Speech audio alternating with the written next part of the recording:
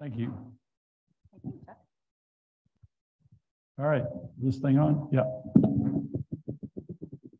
Okay, well, let's get started. Walter Berendsohn and I set up this symposium back when the symposium time was opened up. So the topic of this symposium is linking worldwide plant data. So we're going to talk about plants now, not snails or snakes or mammals, but plants. So thank you for coming. Before I get started, I really want to take the time to give a big shout out to these folks over here in the corner, because I've been working on audiovisual projects now for the last couple of years.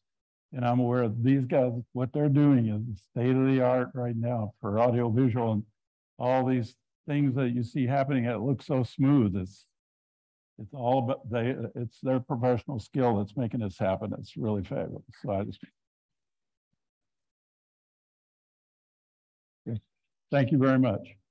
Okay, so this let's see. When is it? Yeah.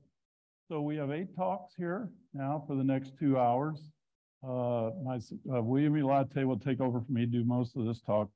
Then we'll have Roger Hyam, then Nadja from Edinburgh. Then we'll have Nadja Kortkova from Berlin. Then Olaf Banke from Naturalis, Joe Miller, and that's a change in the order in the original program. Joe Miller from GWF.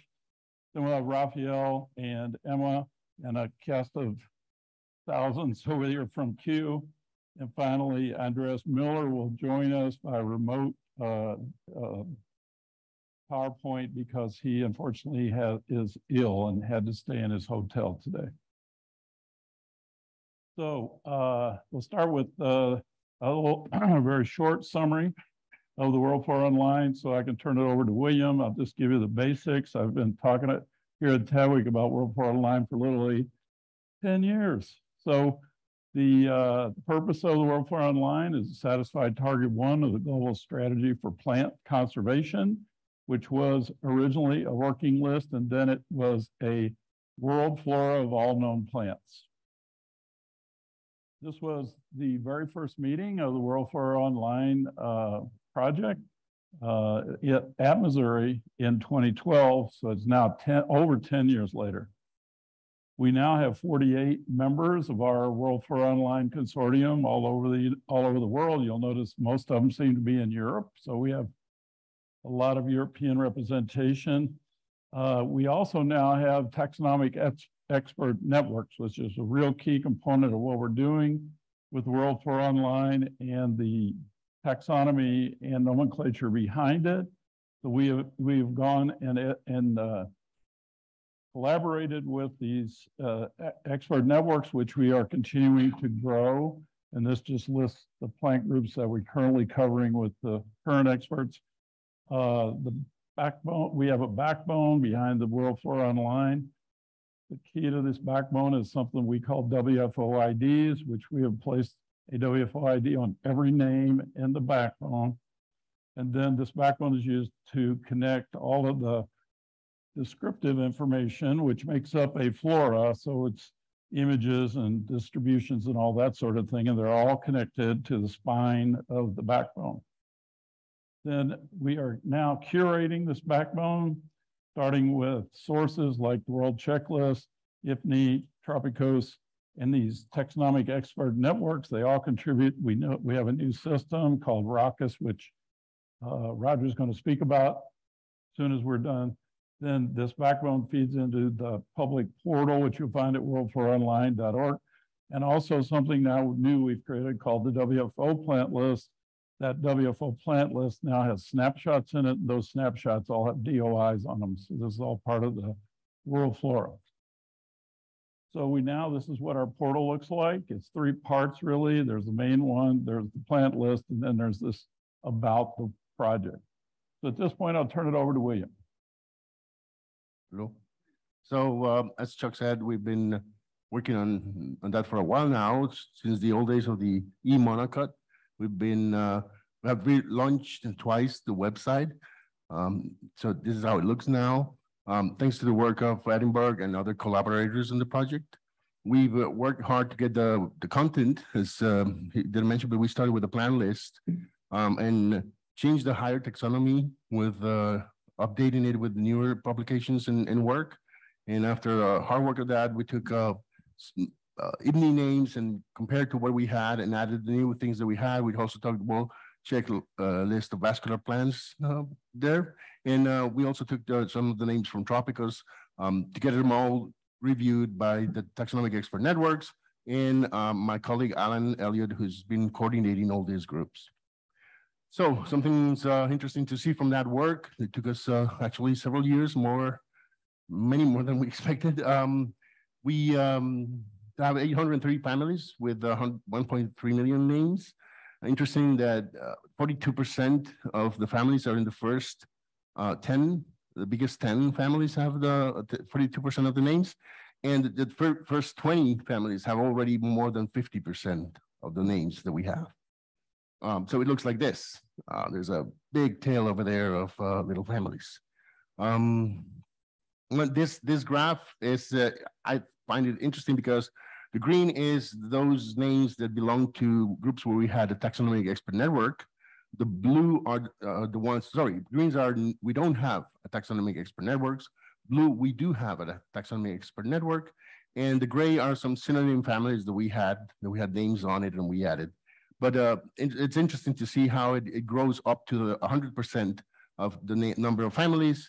That, for example, over there is the number of families, the number of names that the families in Caryophyllales added to our content. And I know Caryophyllales is going to talk later. Interesting things that come out of that. We had, of course, a revision that sometimes excludes taxa or names from what we're presenting. This is a variety that we had already assigned a WFO ID.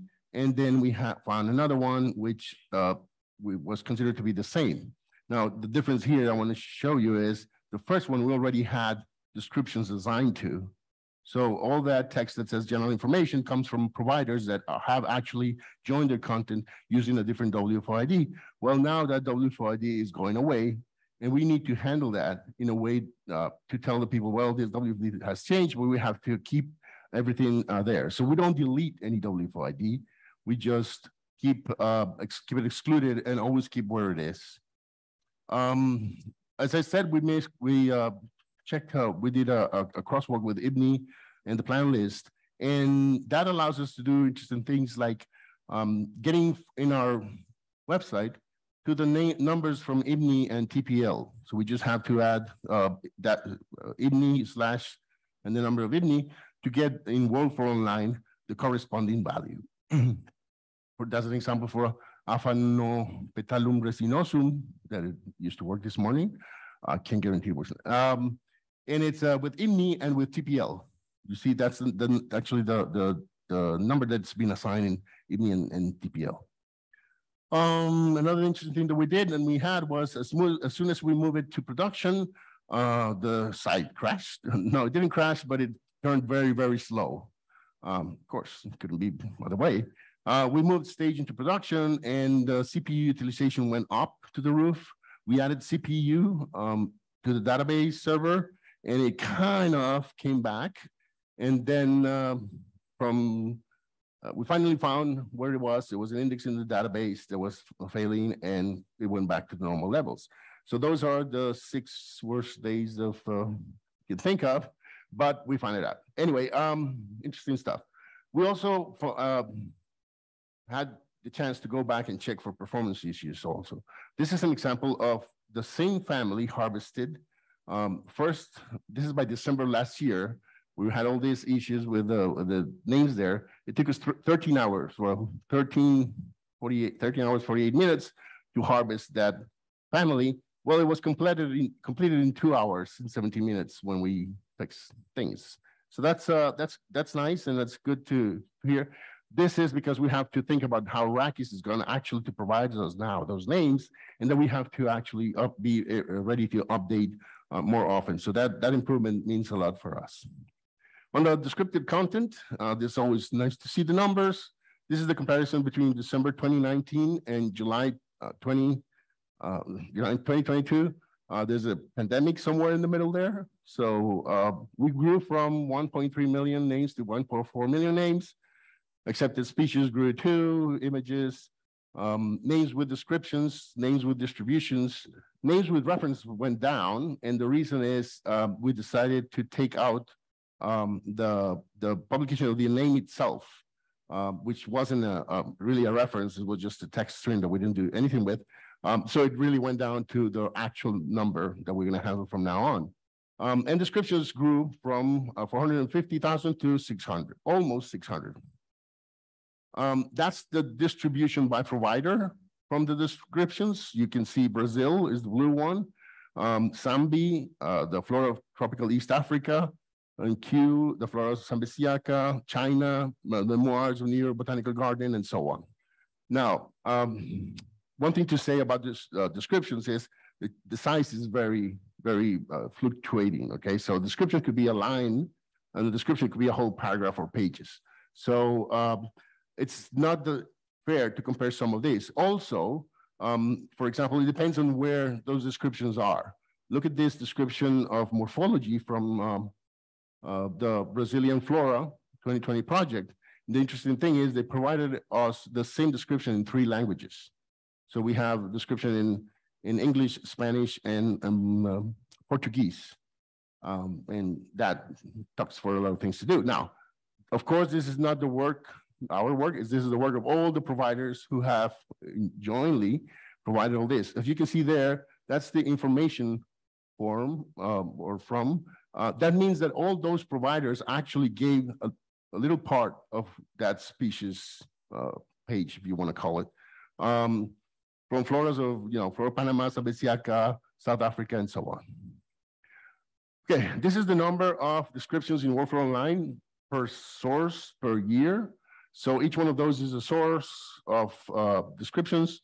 The blue ones come from 2018. The 2020 is in orange and 2022 in green. As you can see, sometimes, not all years, but at some point, these providers come up with a lot of descriptions. Flora China gave us a lot, but was just one time. Flora South Africa periodically provides us. Actually, there are more that I have to add right now. Sorry, they're here. But also the little ones are very important. Look at this. This is from Thailand. It gave us general information, ecology, distribution, and uses, but that didn't have anything else before. So just this is an important name because it turns out that it's filling out the gap of descriptions that we don't have there. And then again, this is by type of distributions. So descriptions. The descriptions have types in morphology, habitat distribution, habitat ecology, diagnostic, and use are probably the ones that are more used. The other ones are very few. General is like a big bin where everything goes in there. So some of the providers who haven't categorized the descriptions just put it into general. We have other content types as Chuck mentioned. We have the conservation status from the red list, the tree indication from BGCI's global tree database. And we have a lot of work to do next, besides, of course, more taxonomic content from Rakis and more descriptive content from more providers. As I said, we have to move our whole platform from the Google Cloud. We're moving it to Mobot. That means we're moving all the servers from production stage and test to our cloud. Then we have to upgrade urgently the software that we've been using. I don't know if you can see there, or hopefully, if not, you're going to see it later. But there's deprecated too many times over there. So many of the licenses that we're using are no longer supported. It's a security risk, and we have to update that kind of things. So it's not only to update the user interface, we have to update every single thing there. And thank you very much.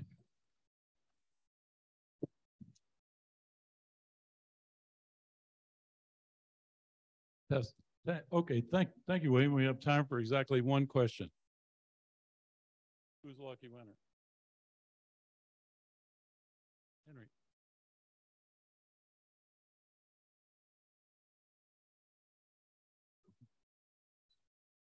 Maybe it's a bit early, but do you have an API? I just saw you had Habit there. Occasionally we get asked, can you find all the trees of something? And then that would be a really good thing to query. Yes. So BGCI has the trees and the API, of course, but we do have kind of an API. eMonacup came with one, and that's the one we're using.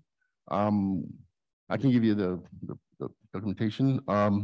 We haven't developed it, but it had come with the software. But again, BGCI is where we take that indicator from. Yeah, we have one, but it hasn't been exercised much. So maybe you could help us try it out. All right, thank you. And next up is Roger Hyam from the Royal Botanical Garden, Edinburgh. Do we have a pointer? Oh, Forgot to ask. I don't have it.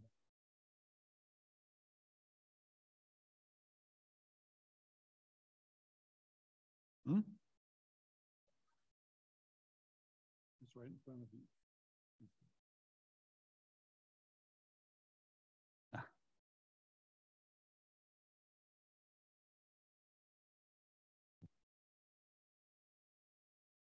Oh, brilliant. Thank you.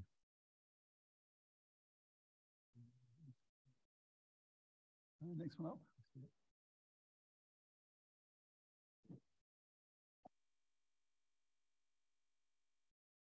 Cool. We're on. Thank you. Hi, everyone. So I'm Roger Hyam, and we've been working on the taxonomic backbone part of the World Flora Online. I'm going to repeat some of what William and Chuck have said, show in a slightly different way. Let me go full screen on that.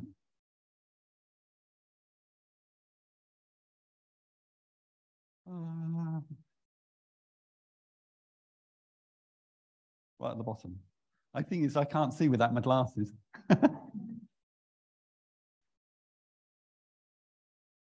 Oh, brilliant. Hey, sorry.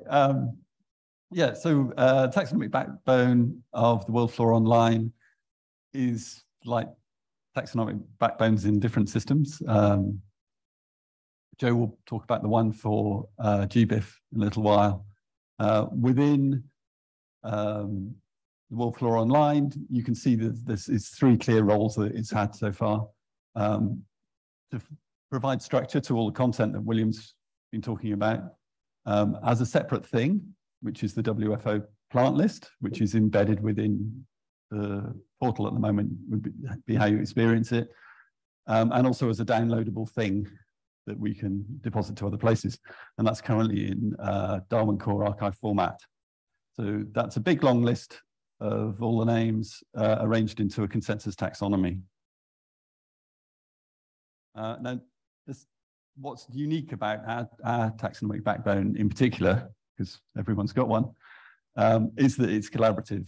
As Chuck was saying, this is going to be interesting to see whether my numbers add up to what Chuck and William says. So we've got about 280 contributors, and in 37, Chuck said 38 taxonomic expert networks as of today. So it's going up all the time. And that's spread across multiple institutions across the world. So what's important about it is that it's curated. There's a governance structure there. We've got the WFO Council, a taxonomic working group, and a technical working group, and all those experts, taxonomic experts. And there is a governance structure there to try and reach some consensus about the taxonomy and how we run the thing. It's also comprehensive in the fact that we do quite a lot of ranks. A lot of people will just do species or just do families. So at the moment we've got, I'm not going to say we will do all ranks because there are some really crazy ranks out there, but we do 25 ranks. We do bryophytes, pteridophytes, gymnosperms, angiosperms, and ... We could talk about that later on, but we're pretty comprehensive. We take a very simple, this is Rich Pyle's keynote speech in one slide. Basically, this is our data model in that we really strongly separate taxonomy from nomenclature. Names are hard facts. We keep them separate. Places of publication, types, authors, that kind of thing. And they're like baubles on a Christmas tree is the way to imagine them. Then we have a tree that we hang all the baubles on, which is a matter of taxonomic opinion. And this is versioned. So every now and then we release it. We have one true tree. We only have one true tree at a time, but we keep a copy of it each time. So if you ever can't get your head around names versus taxonomy, you just have to imagine each year getting the Christmas tree out and hanging the same baubles on it in a slightly different arrangement. But basically that's the schema of our database. It's kind of more or less two tables, a few more. So I always think of these as the TDWG diagrams. Every talk has to have a diagram like this with arrows in and TDWG. And I always feel, you see them in other places, but fun to do them. So there's loads of information on here, but the key thing to think about is, if I can press the right button, this one, is we've got two boxes. I'm going to get up on point. Box on the left is the editor, is the way we manage the nomenclature and taxonomy. Box on the right is the publishing platform. But when we think publishing platform, this doesn't have a graphical user interface, the box on the right. It's just the way the backbone is published out through APIs and things. So working from left to right, you have the taxonomic expert networks, and in that you can include the big providers like IPNI and Tropicos and things, but basically the data providers. They communicate with Alan Elliott up there, who's trying to maintain balance in all this, handle the stress. He's the TENS manager, and he has access to so there's two graphical user interfaces within the Rakis editor. You hear the word Rakis quite a lot. One is his internal hidden one for doing bulk uploads and merging of data. And the other one is publicly visible, but only if you log in. Right, going well, right. And the taxonomic expert groups also have access to this, so they can see the current version of the taxonomy and what's going on. So from the point of view, if you're a taxonomist, you could interact with it in two ways. You've either got your own big system that you manage all your taxonomy and names with, and you submit it. You submit a file every now and then to Alan, and then just check he gets it right by looking at the user interface. Or if you were just doing a revision of a small family or genus or something, you could go in directly and edit using the GUID within the Rakis system. There's an arrow I haven't put on here, which is that this user interface here, this graphical interface I'll show you in a moment, it works through a GraphQL API, and we could expose that Graph API directly to a provider so that we could talk directly to a taxonomic system if we wanted to. And we might do that with Berlin, with Carophyllales, or we might not, we haven't decided yet. So the two suns in the middle here are nothing to do with Solaris. These are the two solstices. I am trying to train myself not to say winter solstice and summer solstice, so I suppose I could say that and then just the other way around for people from the Southern Hemisphere. But December and June, we release a snapshot into the publishing platform, which is the plant list API. And basically what this is a solar server, which has a GraphQL API that is totally open and also provides semantic web linking. I'll show you in a moment. So that goes out to everywhere. And we eat our own dog food in that this GraphQL API powers part of the WFO portal. So if you go into the WFO portal and you click on find a plant name or whatever, you start seeing these diagrams and things. That's all powered through this API. And if you want to do something similar with that kind of data, that's all open for you to do. You don't have to download it, but you could download it. The bit the other way it goes is we put it into Zenodo and it will eventually get into Checklist Bank. There's a copy in Checklist Bank at the moment, but we're going to formalize that more as the years go by. So those are the destinations it goes to. I'm conscious of time now. So a very quick look at the Rakis API. If you're a taxonomist, you can have access to this. The main thing is you have to log in to see it. So it's open, but only open to people who want to say who they are. And that's because it's an editing interface and it's not performant. We can't have people go in and scrape it. It will just fall over. The main thing to take home from this is the fact they have to log in and the fact that it's got two colors. Gray is nomenclature, a kind of orangey yellow is taxonomy. So we maintain that distinction as clearly as possible in the interface. I'm trying to think what else I'll show you on here. You can see here we have this notion of unplaced names, and that's a gray box. So although we're looking at a rhododendron here, these are the specific taxa that haven't been placed. So they're bulbils still in the Christmas tree box, ready to be hung on the tree that no taxonomist has done. And we will highlight those if they occur in the GBIF. So if GBIF has occurrence records for any of these names, they will have a flag next to them saying, people are using this name, you should really, have a look after it. The other thing to look at is these references. We were talking, if you were in the other room, about Wikidata. This is an example of a Wikidata link. So nearly all the names, all the authors of all the names are linked to Wikidata. I can talk more about that. He's waving 1 minute at me now. This is a very quick look at the publishing side of it. The name, where you saw the Solar server and our APIs to have access. So that supports all the, basically all the semantic web stuff you'd want to do. It also remembers each data dump that we do in it every 6 months. It gets updated, but all those graphs are linked backward and forward to each other so that you can navigate backwards to last year's taxonomy and the years before that and the years before that.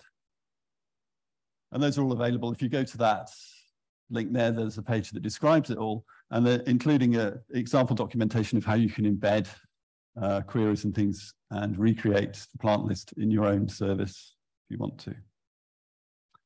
Very quickly about resilience, he says stop. So you'll have to do this.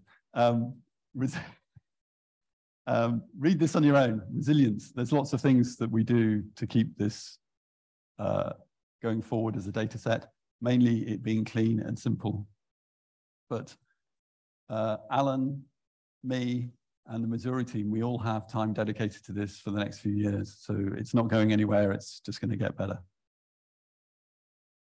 Most of those numbers you've seen before. But our next data dump will be in December. So if you look out for it in Checklist Bank, that should be where it will be most obvious it appears, and also on the plant list and the portal. I'm not going to stop until I've said thank you, because what we're doing here is we're doing very much synthetic data. We're pulling together data from people who've done lots more work than we have. So we're like compiling a telephone directory, and there's loads of people out there who've fitted all the telephones and wired them all up and done everything else. So a big thank you to all that. All we're doing is pulling together and cleaning up data. And I'm also going to say that provocation, which is we should really think about having algal names in there and fungal names. But I know that's contentious even because of editorial reasons. Thank you. That wasn't too long. Thank you, Roger. Thank you, Roger. We have time for a couple questions. Any questions for Roger? Yeah.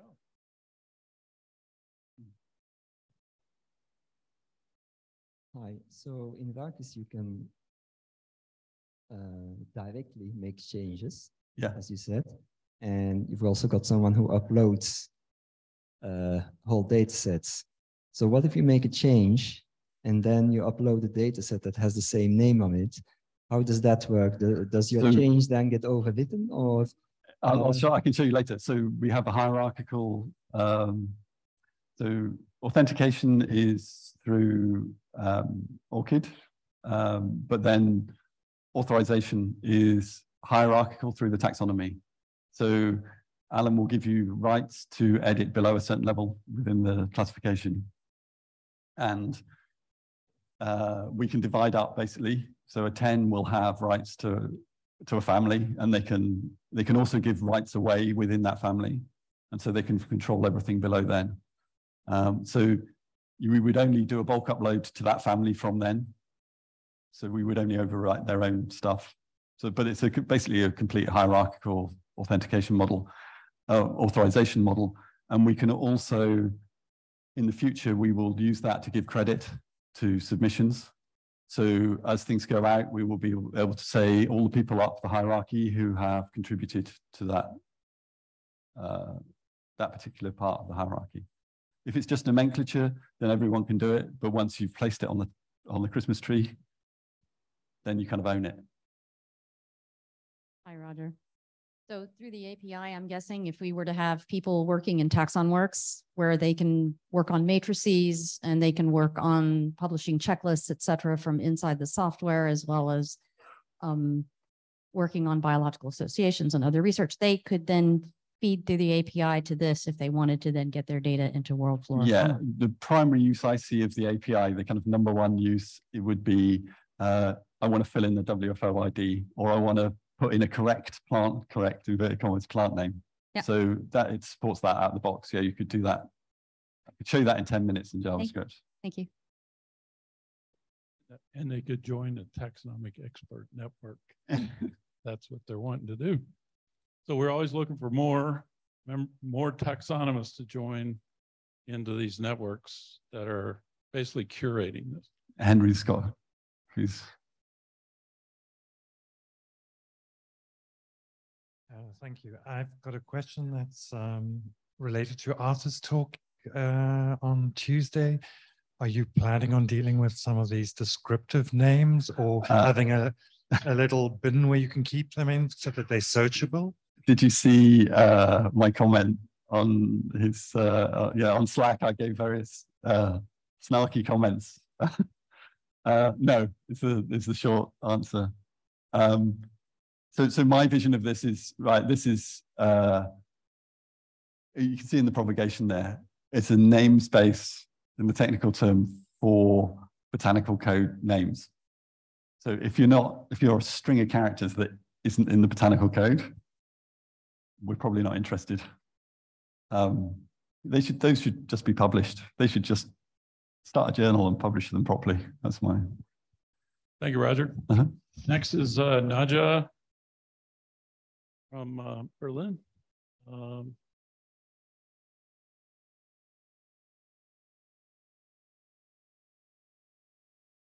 read. Here, you can find it. Your eyes are better than me.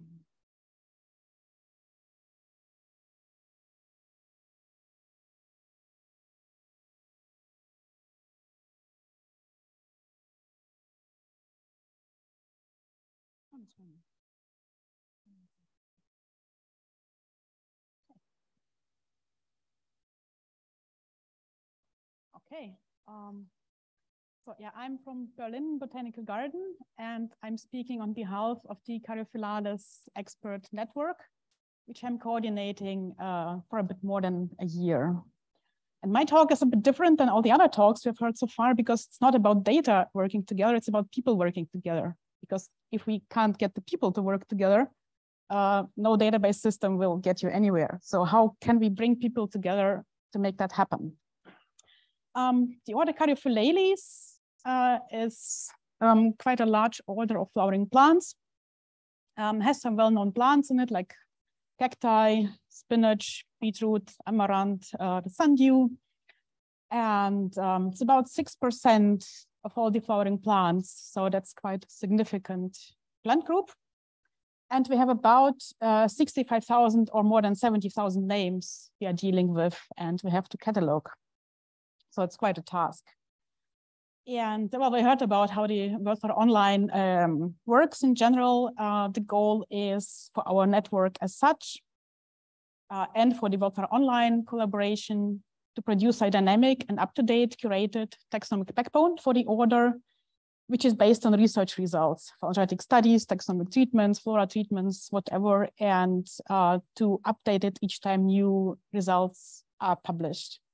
And the general idea is to network exactly the people who are studying the families, who are doing the phylogenetic studies, producing the treatments, and to get them to collaborate. So we are managing the data through an own system, which is the EDIT platform for cybertaxonomy.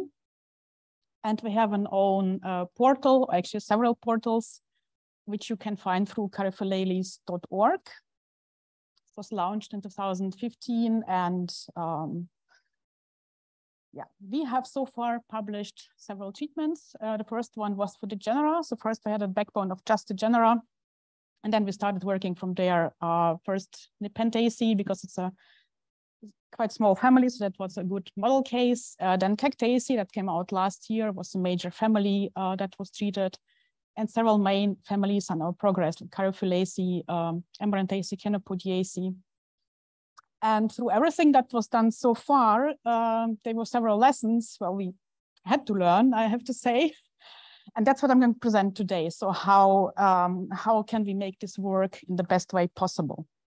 And lesson one, and we had to learn it a bit the hard way, because we had a very clear vision how the end product was supposed to look like, but we did not think enough how we are going to get there. So how we are going to do that. And it is very essential that there is a very clear defined framework if you're going to include a lot of people. So there should be some kind of summary of the rationale and the goals. So what are we going to do and how we're going to do that? There has to be different roles people can have in the projects, also different requirements. So what do people have to contribute to be an author of the publication? I am still working on very detailed editorial guidelines for people who want to contribute, and also guidelines for contributors. So what is actually expected. Then, having defined the framework, it's turned out that we need to have some level of flexibility. So individual checklists vary in their scope and content, and also timeframes they take to complete. So of course, we always include the names and the synonyms, and we have to treat all the names in the World for Online backbone. But then for each family, we keep it quite flexible. So do we want to include distribution or not? Do we want to include the types or not? What other information do we want to include? And this is decided between the experts involved and who are doing the treatments for each family. And this is, yeah, what are people willing to contribute? What is doable? And then support of data entry is also provided by us. It's not that people have to get familiar with the system. We are providing support for that. So as I said, it's very essential to bring the people together, and the Caryophyllales expert network, it's a very loosely organized network. So I'm the coordinator, I have a permanent position now, but otherwise does not have any governance or anything like that. So basically everyone who is interested can participate, be it students, be it senior scientists, whatever. And entry points can be really very low key, like can be participation in the conference, can be seeking out collaborators. There is no, you don't have to be anything to participate in the network. And it turned out it is very important to invest in personal relationships because we're working with people across very different cultures. And I guess most of us are American, European, more Western, and we work much more task-oriented. People from other countries don't work that way. It's much more important that you have a personal relationship established to have a good working basis. It's not so much the task. So we had several in-person conferences. The network is active basically since 2011, 2012, and there have been several in-person meetings and also now some virtual meetings, which were very successful. And very useful to really bring people together to work on the project. We have a mailing list, which everyone can join. And then So my role is to coordinate the network, and it's also important to have that to keep the network active, and also to have someone who is responsible for database curation, interaction with our online website maintenance, and things like that. So it has to be at least one dedicated person to do that. And yeah, so why would people actually want to participate? If I tell them, let's do a checklist of the Caryophyllaceae, it's not something people are doing anyway. It's very often it's on top of what they're doing already. So they will participate if they have a strong personal interest to do so. Maybe because it aligns with their department goals, maybe because it's a PhD student and the supervisor tells him or her, yeah, it's a good idea that you participate, but it has to be valuable to them, and they need to benefit from it. And a very good incentive, it's to have a publication. So that was our first major publication, the checklist of the genera. And for most of the authors, it's their most highly cited paper by now. I will have the citation breakdown in a minute. For Cactaceae, and this is our general approach, we publish the treatment online through our portal and then through online, but there is always an associated data paper, so that everyone who is contributing can have a real citation, a real paper that can be cited. And this has generated some impact. So this is now linked through Wikipedia, as I have seen. They made a press release, and then some local newspapers called and wanted to make a feature. This actually makes taxonomy very visible. It's not like just an online treatment, which is not visible. The publication is what generates the impact.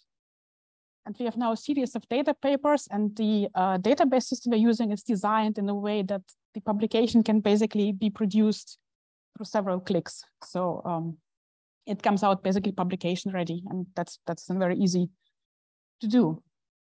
We are very meticulous with tracing the contribution of authors and citing every source. We are using the secundum references we have heard about. So for every name, we have the secundum reference. So it's always traceable where this comes from. All contributions are always acknowledged. And so this is the citation breakdown. So the genus level checklist, over 270 citations now, really very high impact publication. And Cactaceae checklist, there's a lot of reads on ResearchGate already, so there's a lot of interest in that. Over 20 citations now in a year. So this was the evidence that this is the right approach to do that. That it's not only about producing online checklists, but to have an associated publication is very important for the people who participate. And with that, the end of my talk, and thanks to our team, many people are here with us, and the two previous coordinators of the network and all the participants, and thank you for your attention.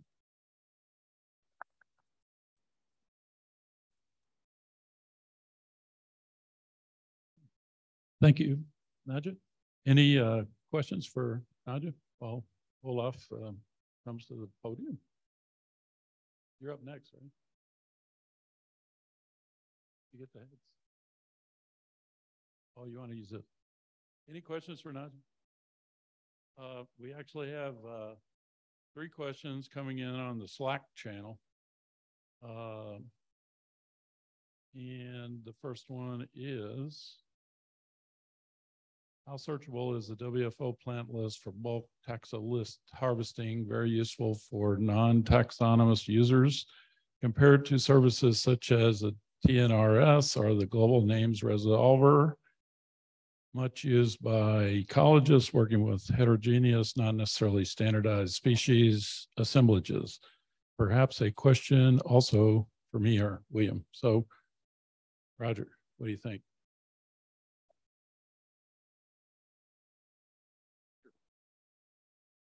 I'm not sure I got all of that.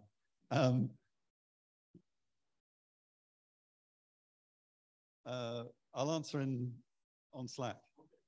The next question is the questions from the online participants. Okay, no, there it is. Question for Roger. What is WFO? What is your budget And the breakdown in terms of server personnel, et cetera.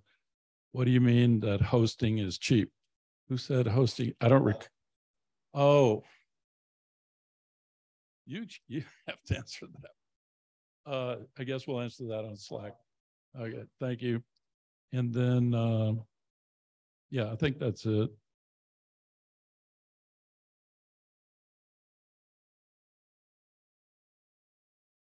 Yeah, okay. Thank you, Nadja. Next up, we're going to have Olaf Bonke from Catalog or Naturalis and the Catalog of Life.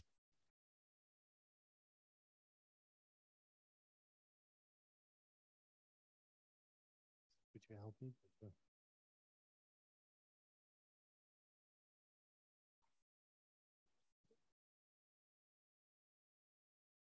Okay, thank you for being here. I'm going to talk about Catalog of Life, but mostly about the plant species information that is coming through the Catalog of Life. Just waiting for my presentation. Yeah, there it is. Okay, to start off with, just a couple of numbers. In the plant we have about 1,050 families at the moment, that nearly 21,000 genera and slightly above 370,000 accepted species. Now, another part is you see how many synonyms there are. That number could actually be bigger. And also the fossil species is a very low number. Now, if you look at the growth in the yellowish orange, you see the growth from 2013 onwards till today. Species are steadily going up. The same for the genera in the reddish part, and the bluish part is the families. Now that all that data is coming, is all hard work of taxonomic communities that are, behind 11 data sources at the moment in the Catalog of Life. And just to tell you that the World Checklist of Vascular Plants, Raphael here, is already providing, a third of that. And World Plants by Michael Hassler is above 50%. Now, all these data sources, by the way, are now available also through Checklist Bank, so you can also look at them individually. Now, if we look at Checklist Bank, then because it's so new, I mean, I just reiterate this point, is that now all Platzi feeds are coming into Checklist Bank. This means a wealth of information that's coming out of all digital publications that Platzi is, I say, harvesting, and also coming from Pensoft and the European Journal of Taxonomy. And I just want to draw out one example. This is a newly described Arnarchadiaceae species from China. It was published actually at the beginning of March. It came to Checklist Bank through Platzi and then GBIF at the beginning of April. It was published in Phytotaxa. And then in Checklist Bank, you can also see that it's being picked up by World Plants. And so it entered the Catalog of Life checklist in June this year. Exploring further in Checklist Bank, you can see the IPNI record actually that came to Checklist Bank at the beginning of June. It gives you slightly more information. We can click through to IPNI and look at that record even more. And what's nice is at the bottom, you could see that this was actually already collected in May 2019. But what I actually really find super is that our colleagues of the Catalog of Life China already had it at the end of March in their lists. So this is just to say that we are entering a completely different era where, you know, information is coming in, and Joe Miller in the talk following will even tell you how we like to improve that in the future. Now, Checklist Bank is a open publishing platform for taxonomic checklists, but at the same time, it is really also holding the Catalog of Life infrastructure. So I just want to show you a little bit how we are managing data right now in Checklist Bank. What you see here is a tree. This is the Catalog of Life checklist working draft. So continuously, we are working on this draft to get new data in, and every month we will release it, and then it gets a proper DRI, and then, you know, we don't change that anymore. So what I'm doing right now is I'm walking up in the tree, going to APRless, and you can see the sources, WCVP, World Plants, that are providing, you know, species information and other ranks in various sectors. On the other side, I can choose a data set from Checklist Bank. I can choose whatever data set, actually. Then click on it. This case, I clicked on World Plants. I can see if there are updates, yes or no. And then with this very handy function, I have some ability of actually dragging and dropping or syncing a sector, deleting a sector, or do some other various stuff with it, like checking the source metadata, changing that, etc., etc. So this is a really new way of how we are constructing the Catalog of Life. Before, this was really, I would say, a process that was semi-manual. So working in Excel files, sharing it back and forth, doing something online, and other things offline. And what you can also do is to manage a little bit better. These tools are not meant to really do full-blown taxonomic editing. These are list building tools. So what you here see is a panel where at the top, what you see here in every row are editorial decisions, as we call them. At the top, you can see that the editor, Yuri Roskov of the Catalog of Life, he blocked a family, Verbenesi, from World Plants, probably because he liked the one from WCVP better, right? And so you can actually manage overlap. You can change statuses. In some cases where you have duplicates, for example, that's a very often used, I say, editorial decisions. You can block names, etc., etc.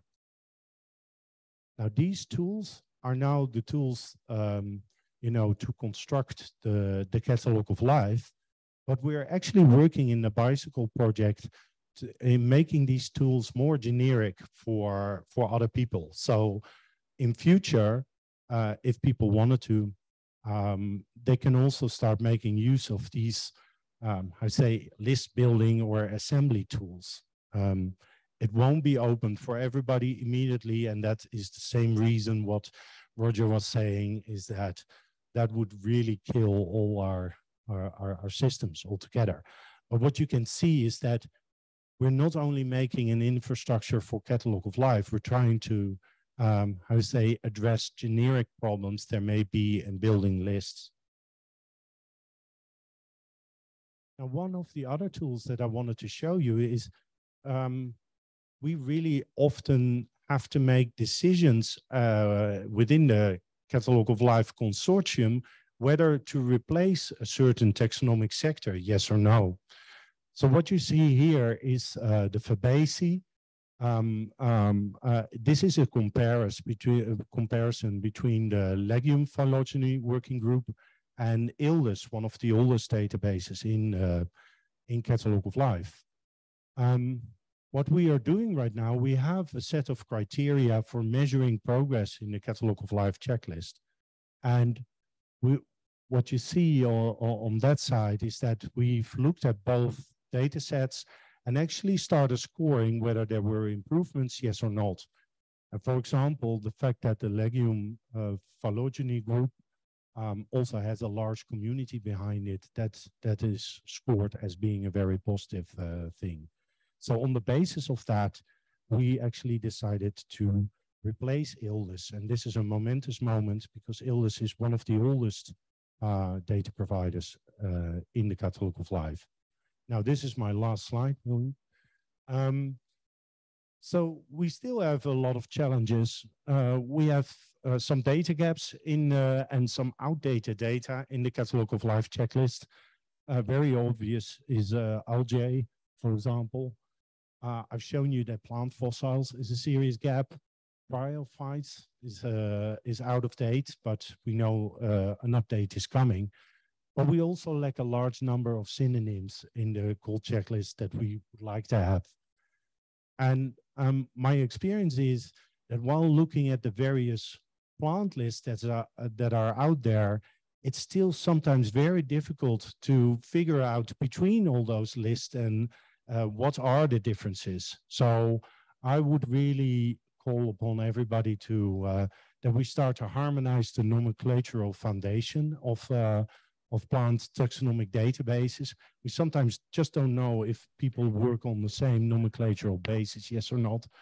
And as Catalogue of Life, we see there are still a lot of barriers in the data publishing pipeline, and perhaps we have so little capacity as a community, so perhaps we should join forces more in editing capacity. And further on, I think that there are opportunities right now with Checklist Bank, with WFO, RAKIS, and GBIF to see if we can get more infrastructure connections and sharing the same taxonomic plants resources. Thanks very much.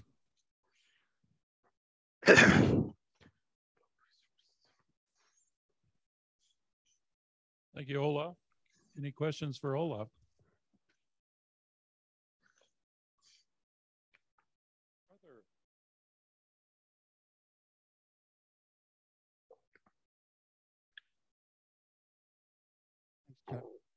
Arthur Chapman. I'm a coordinator of the Data Quality Interest Group, as we probably heard earlier in the week. One of the things in building our tests and assertions, etc., is testing taxonomic names. That's one of the hardest parts of our whole test. And part of it is the authorities. Now, notice you put two slides up there in a row, and they had the authorities formatted differently. One had spaces between the initials. The next one didn't have spaces between the initials. Is there any work that being done to standardize this in some way so that we have, we'll probably never get the authors sorted out properly, but at least have the same format for putting authors in, whether we have spaces, whether we have full stops in the names, whether we have abbreviations or have them full. Now that we've got these databases going ahead, we send this data to GBIF and we have to drop all the authors off because it's not testing the same if we send it to COL. So is there any work being done to try and standardize at least the format? So that's a very good point. I mean, obviously, we get data mediated to the Catalogue of Life in really various formats. So it would not be possible to really edit everything, centrally. So I think that probably the best solution would be if we provide more guidelines to how data is actually coming to us. But I'm not sure if you're satisfied with that answer.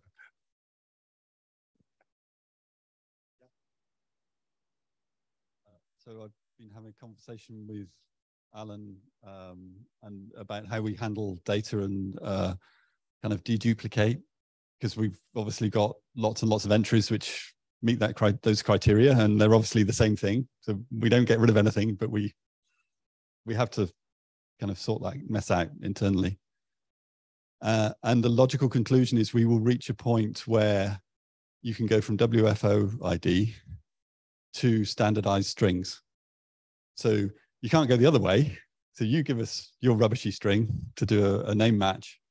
We will come back with a set of WFO IDs, but then you can ask for those WFO IDs in standard form, you know, with the genus or without the genus, with the author string, without the author string or whatever. And the author strings will be what we think is the standard at that moment, which should follow the Q abbreviations that Brummett did in the 1980s. Oh, well, yeah. We don't do animals. That's the easy solution. Yes, recalling the title of this symposium.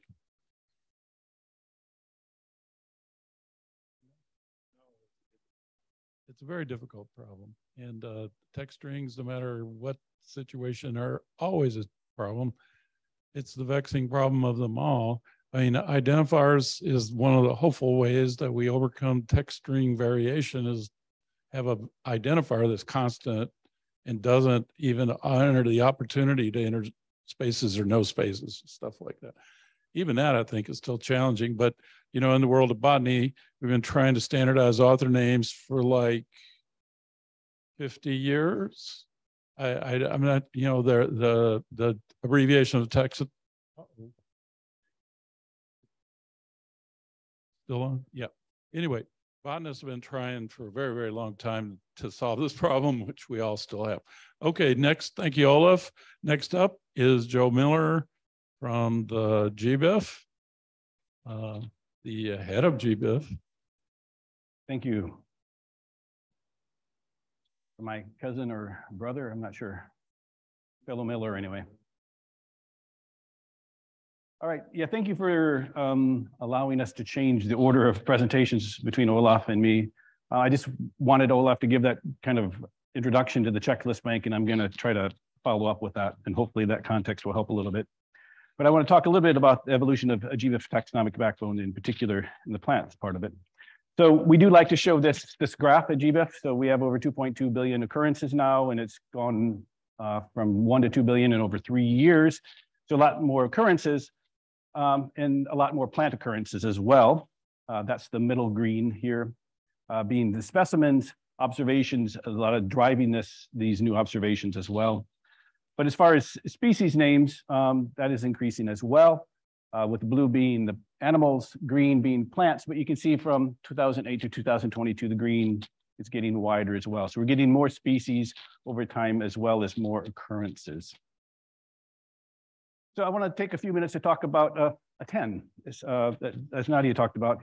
I'm going to talk about the legume phylogeny working group and how its process has been used to improve the GBIF taxonomic backbone. So the legume community, which I'm a part of, is a well-organized community going back before my time in the 90s, having meetings and special volumes, a lot led by Q. So it's well-organized, having working groups in taxonomy, traits, and phylogeny.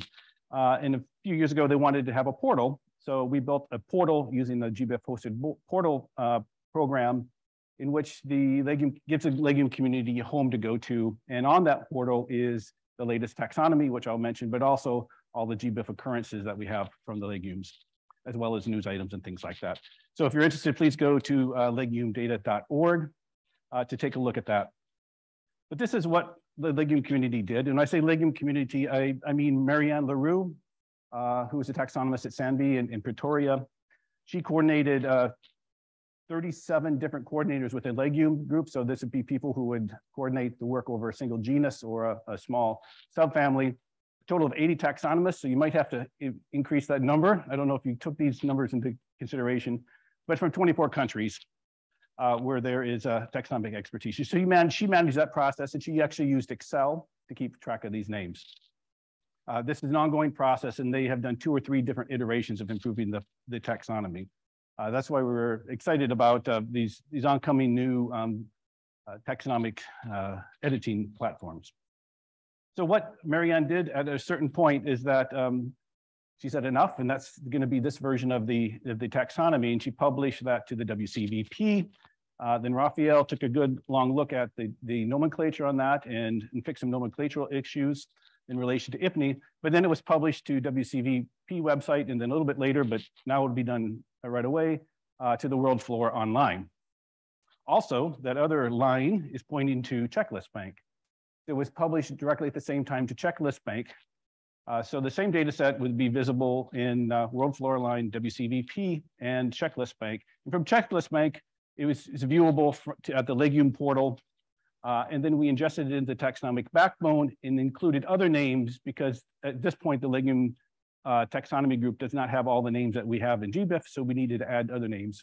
For example, there's some old ILDIS names, but most of those are taken care of now. New names that are coming in from PLASI, et cetera. So these are coming in to the GBIF taxonomy backbone, and then we indexed against that. And that is the occurrences that are available at GBIF. So it's kind of a work in process. We're merging the taxonomy and occurrences, and hopefully in some time we'll all be coming from a single taxonomy. Multiple iterations of this has occurred.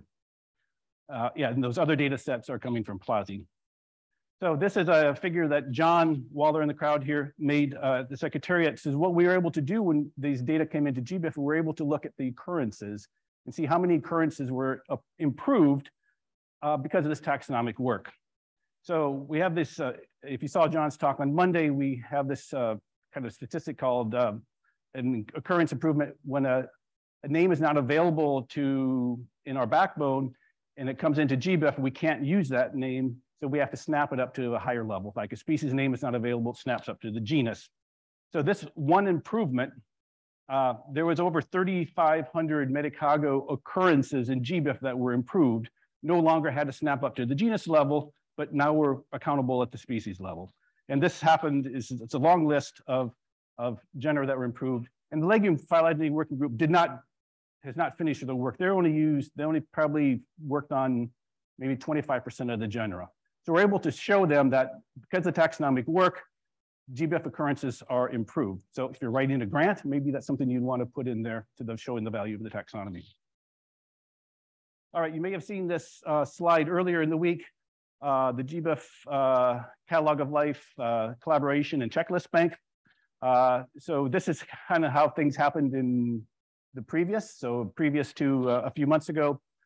Where the Catalog of Life built its backbone separately from GBIF, and then GBIF used the structure of the whole checklist and added other taxonomies on it to build the GBIF taxonomic backbone.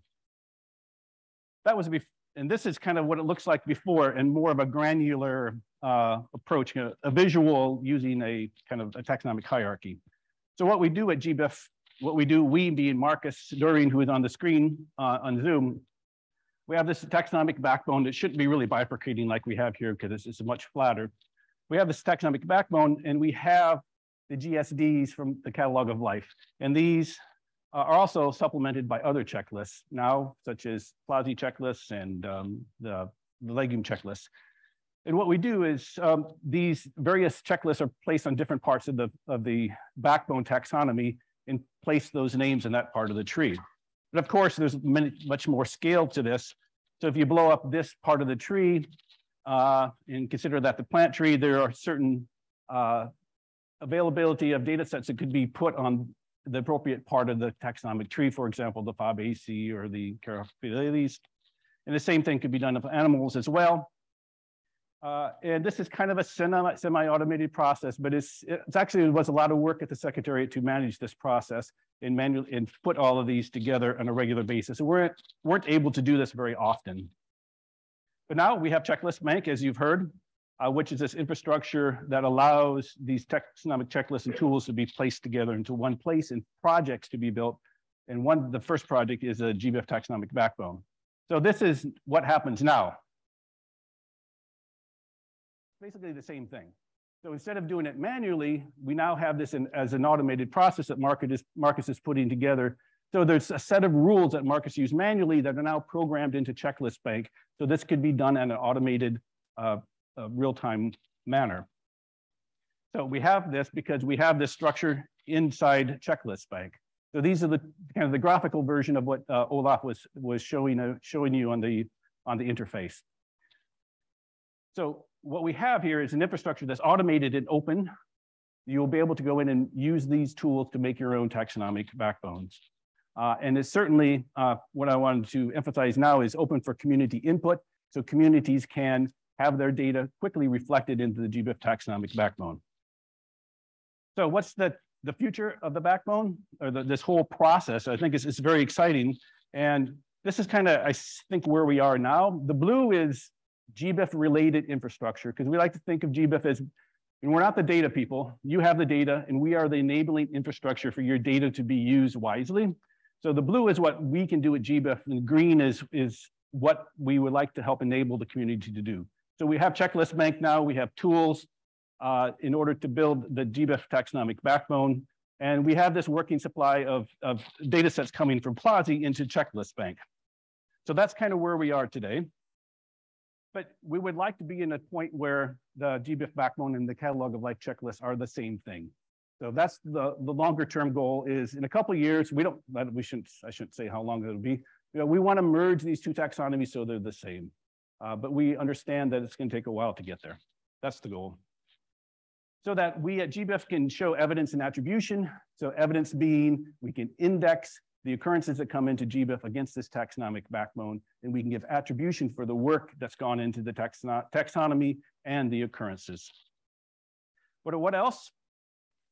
Because this is a WFO symposium, I put Raucous here in green because this is not the core GBIF work, but there are a lot of taxonomic workbenches out there. So in the botanical world, as they're doing in Caryophyllales, using Raucous to publish data. Other groups, non-plants or even plants, there are other tools out there from the Taxon Work Species File, Aphia, worms, ITIS has tools. These are tools out here that the data could be curated in these tools and then published and pushed to Checklist Bank and become part of this process. And then also, Roger's already starting to do this, but we have this possibility of this feedback loop as well, because as what John did to measure the occurrence improvements in the taxonomy from the legumes, we can push this information back to the TENS, and they can use these baubles that are in GBIF's Christmas box. And Roger has found that box of baubles, and he's taking them back to the TENS so they can put them on this Christmas tree, as using Roger's terminology here. So what's this do for Marianne in the legume community? So Marianne LaRue, let's say it's the 31st of the month, in a year, maybe 2 or 3 years from now. And she looks at 3 o'clock in the afternoon on the 31st, and she logs into a taxonomic workbench and says, yep, we're done for the month. All the edits of the month are closed. She pushes a button, publishes that version of the family of Leguminosae. It goes to World Flora Online, it goes to Checklist Bank.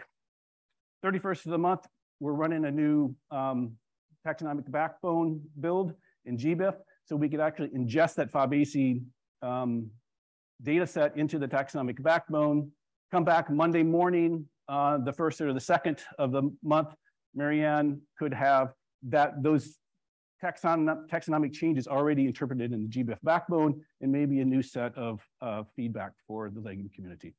It's not that far away. That's all I have. Oh, except, of course, in the future, taxon concepts and phylogenies based on earlier discussions this week. That's on the radar too. All right, thank you.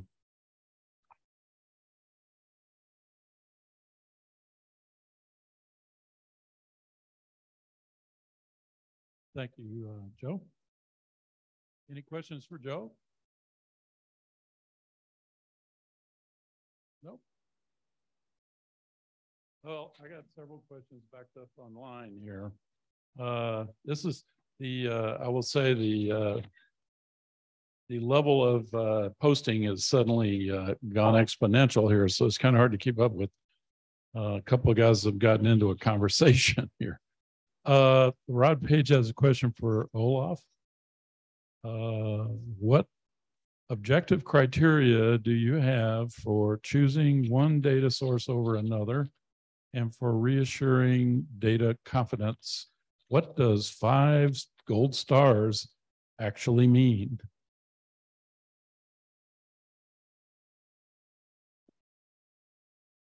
Yeah, thanks, Rod, for that question. I was actually answering you on Slack already. So first of all, the criteria that I showed for measuring progress, they have been published. I can send the link in Slack. What we are doing with Catalog of Life is actually to strive to become more transparent and open about how we make decisions. And so these criteria help us at first if we need to review between two data sources. I gave the example of the legume phylogeny group where we replaced the Fabaceae coming from Illus with that. There's a report about that. I'm hoping that we are publishing that online so that everybody can see on which basis we actually made that change. The other part that you say is, yeah, indeed, Catalog of Life works with the star system.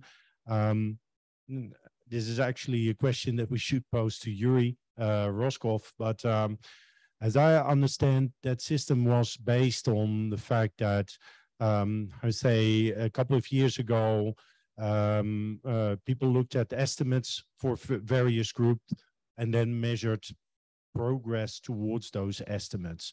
I think on a large part of taxonomic sectors that needs reviewing again. So I take your point on the 5 stars. Okay, any other questions? Any of the presenters so far? Okay, great. Well, next up we have Raphael Garberts from Q.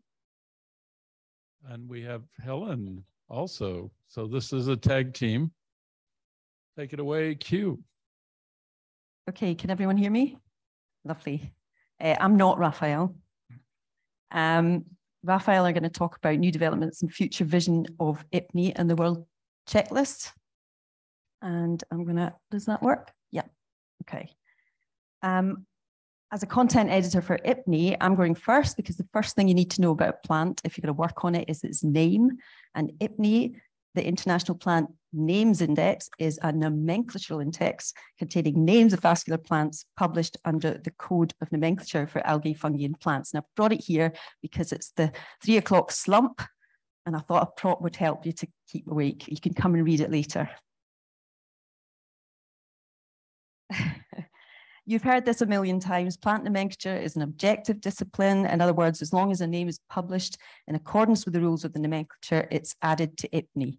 Plant taxonomy, on the other hand, is subjective, so not all names that are published and recorded in IPNI are accepted or in use as far as plant taxonomy goes.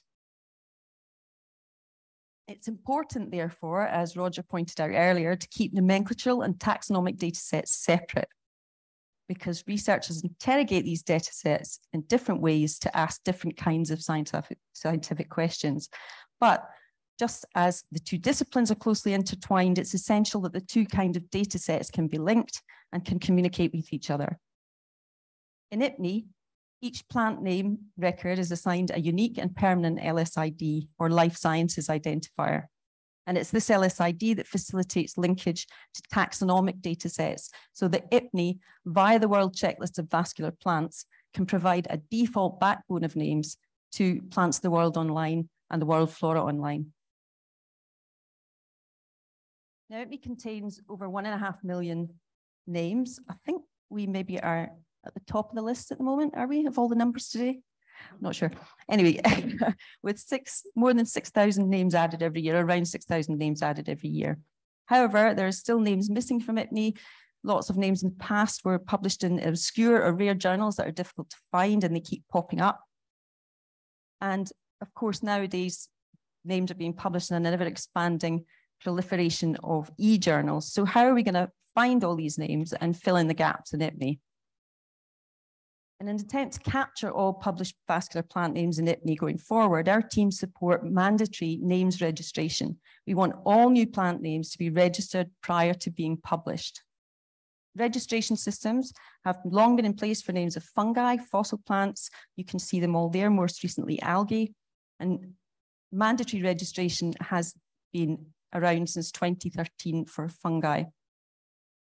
In July of this year, therefore, we launched the IPNI registration system for vascular plant names. That's my big reveal. It said no animation. I would have had it flashing if I was allowed.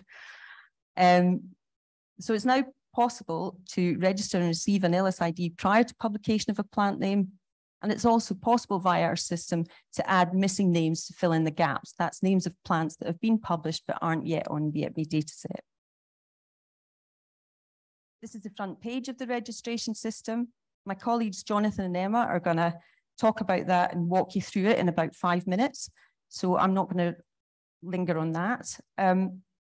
Of course, there's no guarantee, even with our system up and running, that plant name registration will become mandatory at the next Botanical Congress in 2024. However, even without a requirement for registering plant names prior to publication, it will still provide huge benefits to IPNI and the taxonomic data sets that we share information with. If registration is taken up by the botanical community, it will reduce the publication of plant names that don't comply with the code, because there are systems in place in our registration to encourage users to enter all the data required for valid plant name publication.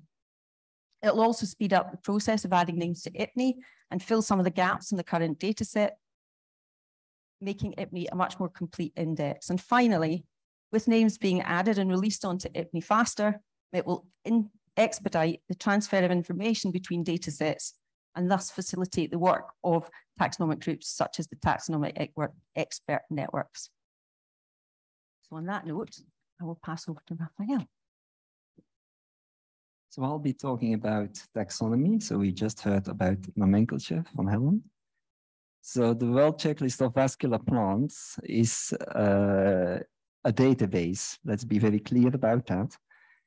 But it has been very confusing the last few years because there has been a proliferation of websites. So we have the World Checklist of Vascular Plant websites, the WCS1, which is the longest running, and now the data is also on Pro. So it was all getting a bit confusing for users. So a summary, the World Checklist of Vascular Plant database, not website, database, was started in 1988. It has about as many names as IPNI, about 2 million references that have been used to attach the taxonomy to. And the last ones are the important ones. These are the things we've achieved in the last few years. So the taxonomy was completed in 2019. So it has taken from 1988 to 2019 to assign a status, a taxonomic status to every one of the 1.5 million names. And the geography was then completed a few years later. The last year in 2021, we had geography for every species that was accepted. So these data are compiled, not in an automated way, but in a manual way by looking at the science, by reading the science, by getting the publications, by what World Flora calls taxonomic networks, but we have had expert reviewers for very many years. So the problem is that the different websites at the moment have different attributes that the others don't. So at the moment, people use the different websites because you can do different things with the different websites. For example, WCSP has all names in all the families it shows, while WCVP and POO, they only have the names that can be linked to IPNI. And as you heard, IPNI isn't complete and therefore there are names missing. We are in a process of adding, there's about more than 200,000 names missing in IPNI that are in the checklist. We are in the process of adding those, but it's a very slow process as we are working with very old systems. These are all systems from the last millennium.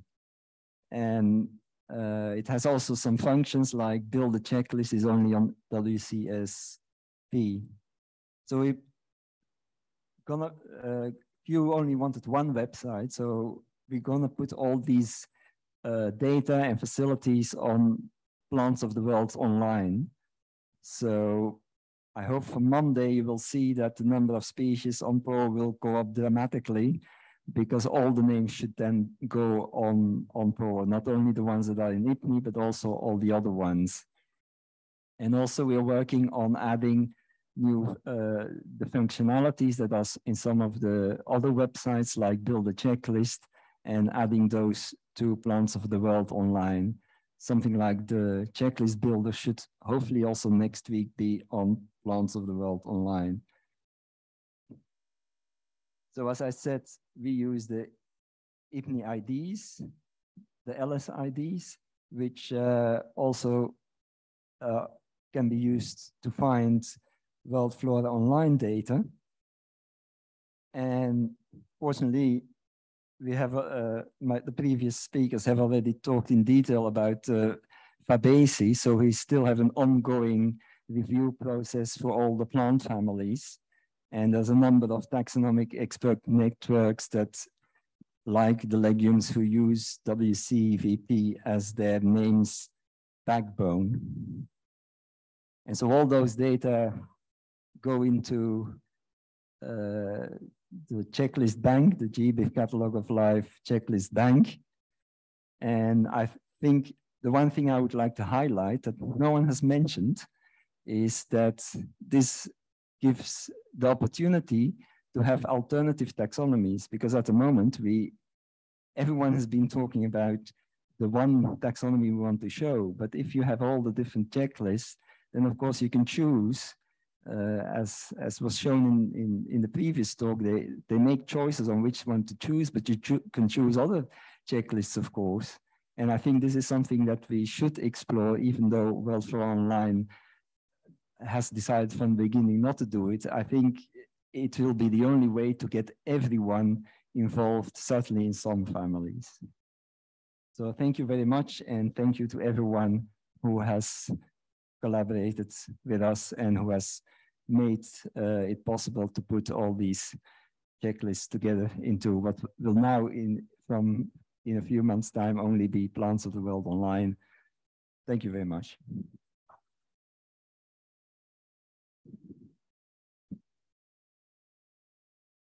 Thank you, Raphael. Any questions for Raphael now, or help?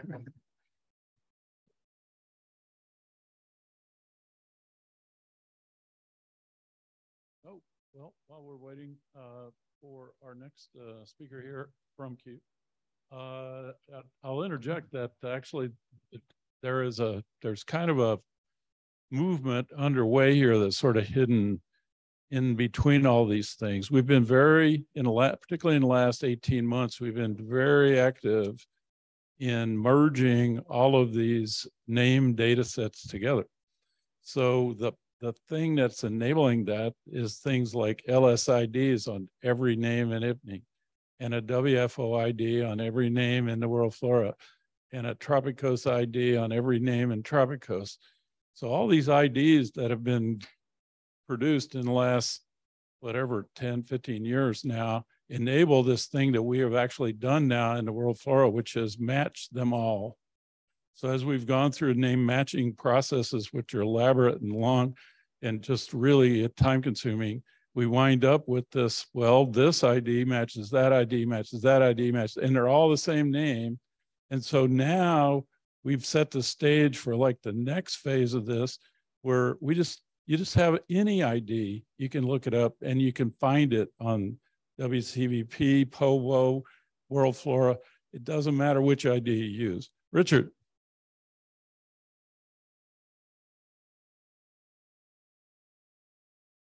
Richard Pyle, Bishop Museum. Chuck, is that crosswalk of identifiers available for download?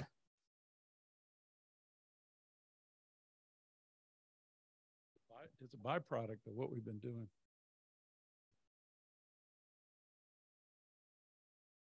If you log into, I'll give you a link. But if you're a taxonomist and you log in at the moment to the Rakis, that's one of the downloads. Is just all a CSV file with all the identifiers lined up that I've got for each name object. It's really. I was saying to Roger earlier, we all stand on the shoulders of giants, right? Of our predecessors. And this is just another step toward the future. Like that looks, I think some ideas that we've had for a long time maybe actually coming into view. All right, next.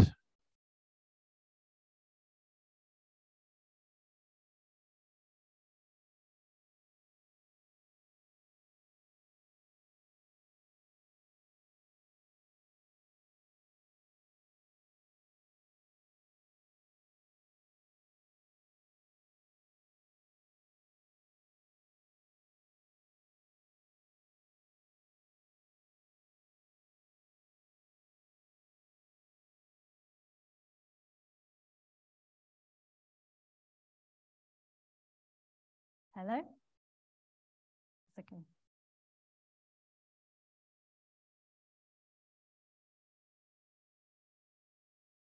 Hello, and welcome to our demonstration of the International Plant Names Index registration system. My name is Emma Rankmore, and this is Jonathan Krieger. We're both from Royal Botanic Gardens, Kew in the UK. I've put this picture here just to remind me to mention that the system is for vascular plants. So, as you've seen already, this is the home page of the registration system. Just been live for a few months now.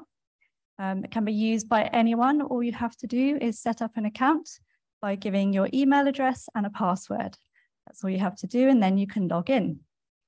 So you'll see this home page, and you'll see you're presented with two choices. You can publish, you can register an unpublished name. So this is the main pathway. And this is so that you can get an LSID to use in your publication. The second pathway is for plant names that have already been published, and you can use this to fill gaps in the database. So once you've chosen your pathway, you'll be asked to choose the new plant name you want to register. So you can select between a new taxon, a new combination, or a replacement name. The example I'm going to talk through is a new combination on the unpublished pathway.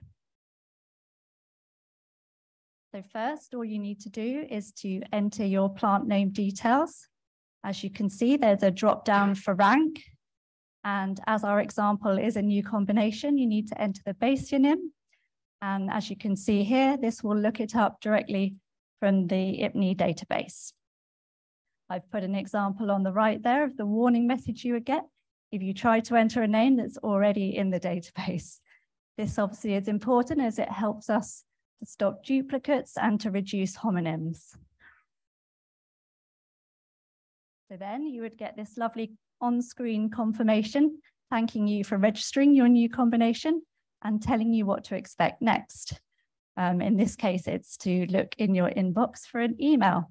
As you can see on the right, there's an example of the email you would receive, and that includes your life science identifier for your name. So when you submit your manuscript to the publisher, you can include this LSID, even at this early stage. And there's a couple of examples there of how you might do that in your taxonomic treatment.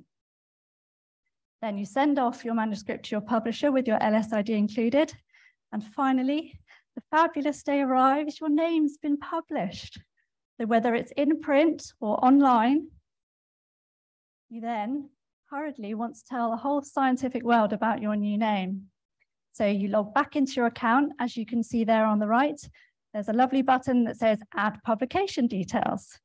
So you click on that. Again, another very simple form to fill in, just with the details of the publication and a nice field there where you can add the DOI, which is obviously very important for links. Once you've done that and saved your document, it will show in your account as release requested, so you know it's gone through to be checked by the IPNI editors. The IPNI editors will check the data, and then you'll receive a final email telling you that your record's been accepted. Then it will show in IPNI as the example here. And as you can see, there are very useful links to the authors, to the publication, to any related plant names. Also, if there had been a DOI, it would be showing at the bottom there, but this particular example didn't have one. Those of you that were paying attention will remember that I said there were two pathways and I've only talked about one. So the other pathway is for a plant name that's already been published. It's a very similar process. The main difference being you can enter the plant name information and the publication information in the same step, and it will go straight to the IPNI editors to be checked. So it's just a simpler format. I'm going to hand over to Jonathan now for the next part. Thank you.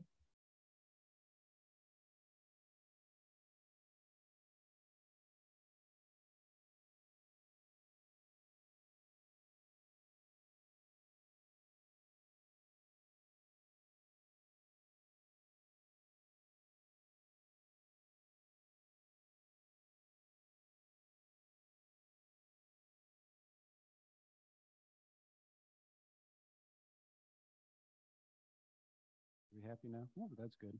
All right, so now that you've met me, you've met the whole IPNI team. I'm just going to give you a view of what the IPNI editors are actually up to.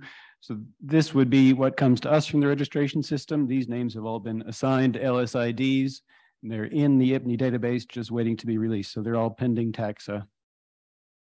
Here's one example, a name from phytotaxa, and we generally try to get phytotaxa names in within 2 to 3 days of publication.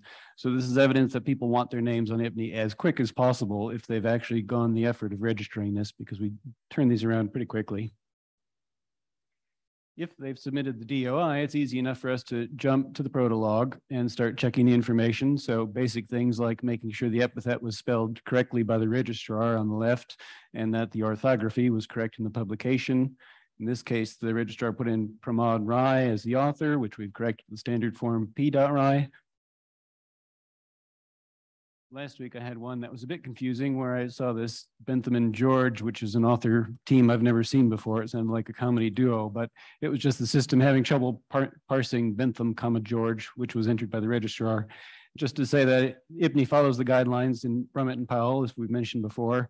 And if you want to read more about how we follow those guidelines, it's all detailed on the IPNI website in our facts. So most of the information comes over from the registration system on the left to IPNI on the right. That's all the green stuff is transferred over nicely. We'll be checking all that to make sure it's been entered correctly from publications. The only exception here is the page range, because we just use the first page of the description, not the range. One of the things we typically have to edit is that we enter the distribution as a TDWG level 4 region.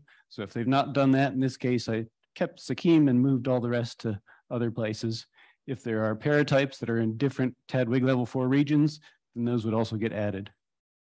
A few other things: collector number, altitude, collection date, catalog number for the holotype, and then we just noted that it was from a cultivated plant and when it was originally collected in the field. So the data that ultimately ends up in IPNI is going to be the same as if we'd entered it ourselves from phytotaxa. So we're not losing any quality by letting people register names themselves. Another example, and I don't think we quite mentioned it, but infrafamilial, infrageneric, and infraspecific names have been really popular with the first group of registrars, and that's because they're missing and people want to see those in IPNI. So we have a lot of those and they can be challenging, so I'm quite happy for people to do that for us. This one came in, minor corrections to get the author standard form, the publication standardized. Then when I went to the protolog, first of all, I saw subtribe, so that's handy because oftentimes you don't know what the level is. And there's a nice Latin description. That's lovely. But then, and corrected the Latin termination, which is allowable under the code. No problems there. But then why does it say Kunth with a citation after it? What's that? So we didn't just let this pass through. Went to look that up, and sure enough, it looks like there's a name there. So the question is this citation just using the Kunth name, or is it a new status for an earlier name? Normally we do that research and discuss as a team, but instead I sent an email through the registration system that's in green there, which is now just a single button press. And that went to the registrar with the information we had so they could consider it. And because they're already involved with IPNI through registration, this person responded within hours, and we had a conversation shown here over the course of a day to sort this out.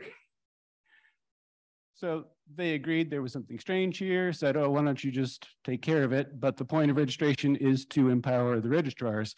So I said, no, you add the Kunth name. Again, here's what we've seen.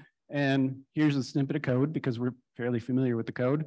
And then he ended up adding the name and asked us to link the two names, which you can't do. So you saw from Emma that the registration system is very simple, very clean. So there's things that you'd want in IPNI, like whether something is a superfluous name that you can't do there, but you can hit a button, let us know, we can make that change. So those two names ended up on IPNI, links to the protologs, links to each other, so people can make their own decisions. And, oh yeah, I'm running out of time, that's all right.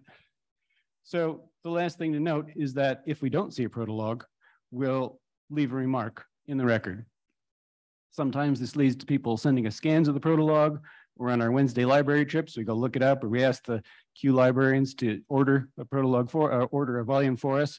But if not, that will remain with the record so people can judge for themselves whether or not they accept that. And the take home here is just, we've got a registration system. Try it if you're a botanist, otherwise let people know. Anyone can enter names. There's no secret society that decides if you're up to the task. You just send us your email and do it. And we're going to keep the same standards that you're used to from IPNI. Thank you very much.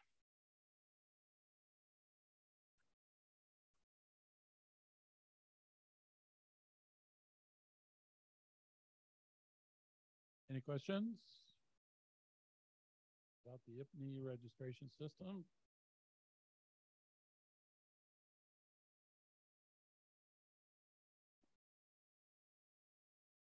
It's not so much a question as a request. I'm glad you're looking for a name that's already in the system. If somebody enters in something, is there some sort of Latin check you can do to say, well, actually, you've got the wrong Latin ending to your species, so that we don't have to correct that in the future? We don't have that now, but we'd love to add it. The grammar checker. Yeah. But something automated in the future maybe would be good. What a crazy day that was in the 19th century when they decided to make the Latin genders work. Yes. Yeah, I was going to get to that. Any questions for these folks?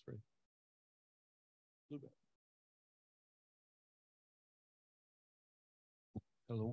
So, as the founder of the journal PhytoKeys, which in 2016 invented automated registration in IPNI, I really wonder if this new interface will have or has already API for this kind of automated registration.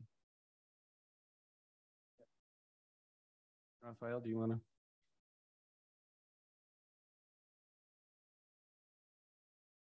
So like everyone, we have very little money, but so this is the first phase, which is done.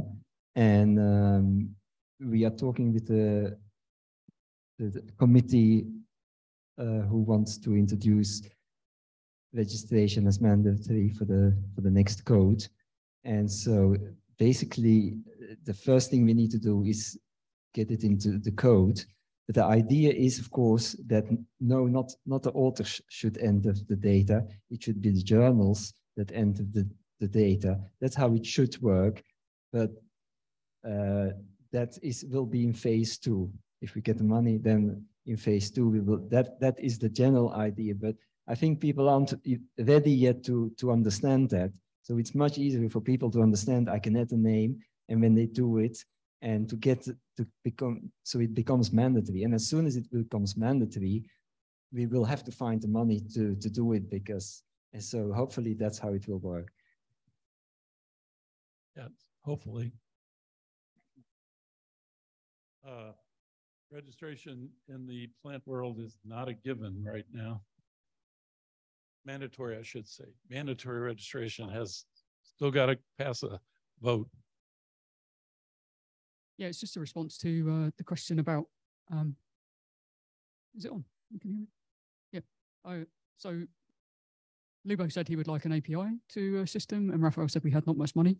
I was just relating that back to the question that I had for Rich in the opening keynote about nomenclature, which is, that kind of illustrated my point, really. As we move from nomenclature being kind of codified by a set of rules based on really quite outdated technology like paper, we're bringing a load of more actors in, and they need to participate in that. Well, the danger is we're gonna assemble a load of rules which require magic to to actually keep running in terms of infrastructure?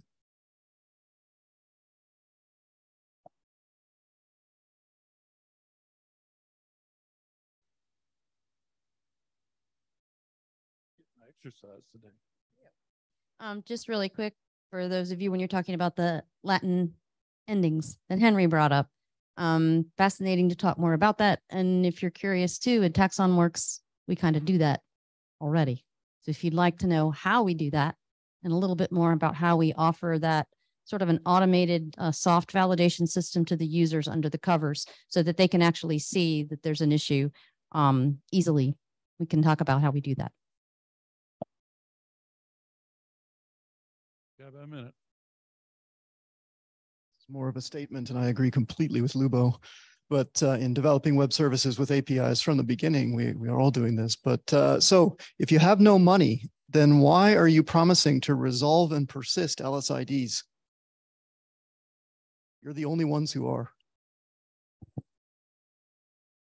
They're just calling them LSIDs, James. Word.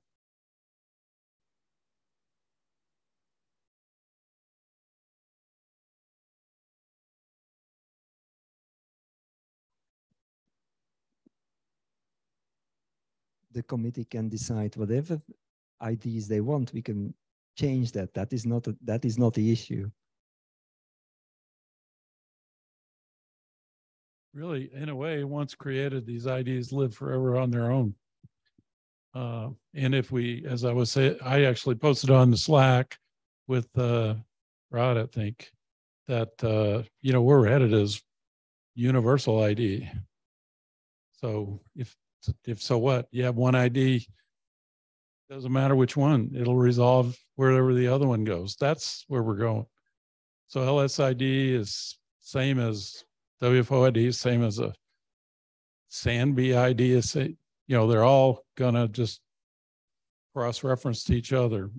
The one thing about these names, the names themselves, published names, they're sort of, science makes them static, you know.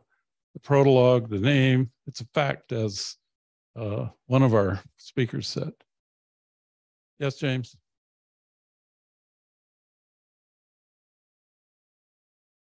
I'll get it to him. I don't disagree about the universal identifiers, but there are people involved here. And I don't think you can assert identifier chains without people. So every time you need a provenance chain that says, I use this identifier relationship, same as is very dangerous. Those who are computer people know to assert. Are we really going to assert same as, or is it a different kind of relationship? Well, I think in botany it is same as. I don't know about the other groups of organisms. Okay, next, well, first of all, and something I was remiss in doing. Walter Berendsohn was unfortunately unable to be with us today. He was supposed to be on the first talk. He became ill yesterday and had to return to Berlin on a flight today. So he would love to be here, but you know, he had to go home.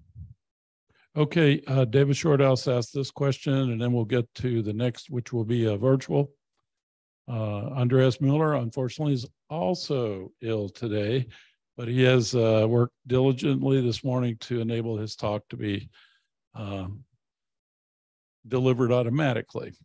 David Shorthouse asked, does the LSID remain unresolved unless and until the author remembers to return to IPNI post-publication? Might that loop be automated using cross-ref event streams or new ORCID ID work entries?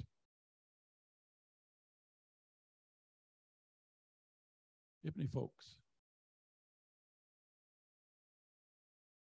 Unresolved until the author remembers to return to IPNI post-publication. So this is pre-publication registration. So we have very little experience with that, although of course we have talked to the mycologists who have had a long experience of this. And yes, there are, of course, people who don't come back and don't fill in the details, and then their name doesn't go online. But IPNI continues to go through the literature. So it's not something we will stop as soon as it becomes mandatory or something. We will continue to do that. So at some point we will come across that name, and then it will be released, even if you hadn't requested it. So I guess another way to say that would be you will return to the current process, which is the process now. You know, since there's no registration, names are discovered by publication. But if you have a registration system that occurs pre-registration, then it improves things, presumably. But it doesn't necessarily eliminate the previous. Okay, so how are we on Andreas? Hello, I'm Andreas Müller from the Botanical Garden in Berlin. And I guess most of you have heard. So Andreas, you're on. Hello, I'm Andreas Müller from the Botanical Garden in Berlin, and I will talk about FICOBank, a registry for algae names, a tool which was developed by my colleagues Wolfgang Kusper and Andreas Kohlbecker nicely. And unfortunately, these both are not on this conference, so I will give the talk. I guess most of you have heard Rich Perl's really excellent keynotes on Monday, in which he already explained why a name registration is very helpful in the chaotic world of taxonomic names. Here, I only want to note that he forgot to mention in his list of existing registrations that there is already a tool for algae names too, which is FICOBank. So let me shortly summarize why name registration is helpful. First of all, it improves the quality of names when published first. So it may prevent not only the creation of homonyms, isonyms, and superfluous names, but may also help against invalidly published names, or better say designations, as they are not names census stricter. So hopefully no ex-authors anymore. Finally, it may also help to prevent the publication of names with errors in orthography or gender. But beside quality improvement, there are also other advantages to mention. For example, a registry gives free access to names even if published in print publications or behind paywalls. Also, it centralizes and links information on nomenclatural acts related to a single name, which is by nature not the case for names published in print publications. And last but not least, it feeds into the global name architecture by offering unambiguous and resolvable identifiers. So let me give you a short overview about the history of registration of names covered by the Botanical Code. Already in the last century, there was a pilot registration tool developed in Berlin called IPT tool, based on ideas of Werner Greuter and others. But on the Botanical Congress in St. Louis in 1999, registration was rejected after intense discussion, including opinions such as this is a victory of freedom over dictatorship.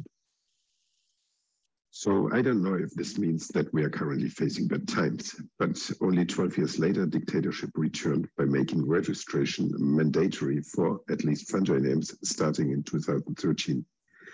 The Manual Code of 2012 stated that nomenclatural novelties must mention an identifier of a recognized repository in their prologues. Additionally, it gave the Nomenclature Committee for Fungi the power to appoint such repositories.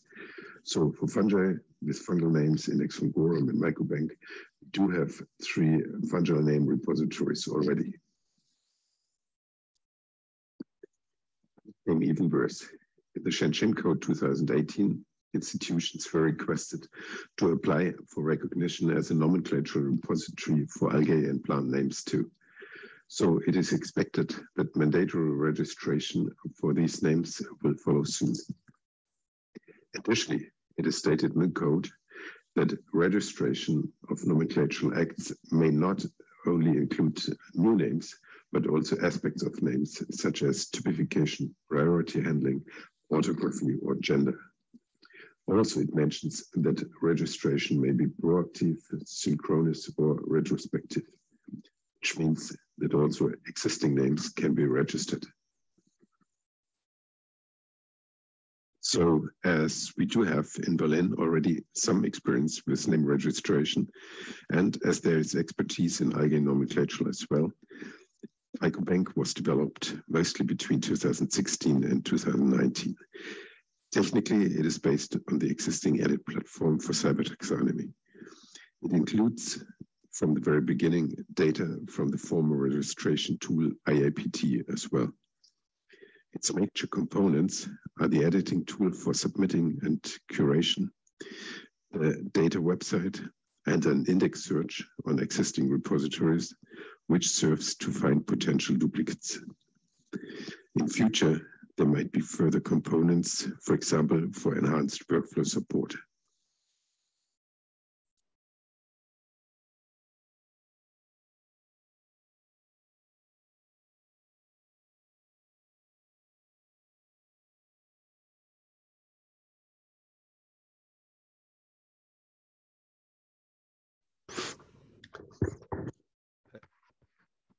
Hello, can you hear me?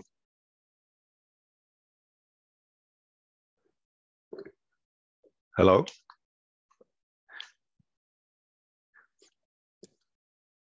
Hello, Chuck. If you can hear me, I don't know.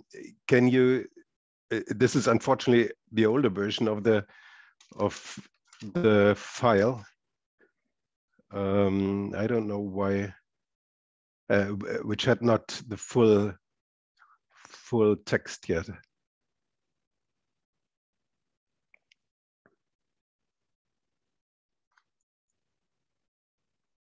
Well, can you hear me, Chuck? Yes, Andreas, I can hear you. Oh yeah, Can you okay. hear me? Yes, I can hear you now. I downloaded the one from Google Cloud, I thought. Yes, yes, it is from Google Cloud, but it was the older version. Maybe it didn't. The last upload didn't work as expected. That's a pity. I will have a look if.